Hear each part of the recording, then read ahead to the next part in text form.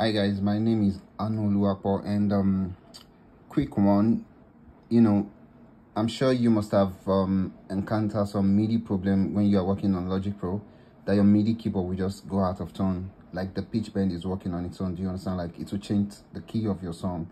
So this is what you have to do. Just go to your Logic Pro here, then click on it and go to settings, then you go to MIDI. Then when you have this drop down, you go to MIDI sync project setting, that just down here. And after that, you go back to MIDI again and you click on input filter and you click on pitch bend. Sometimes you might not necessarily have to click on control changes and system exclusive, do you understand?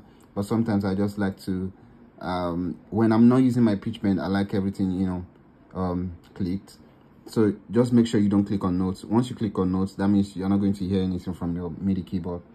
So I hope that helps. But if it doesn't, I think there should be a major problem, probably from your hardware. I mean your MIDI keyboard itself. Thank you. Bye guys.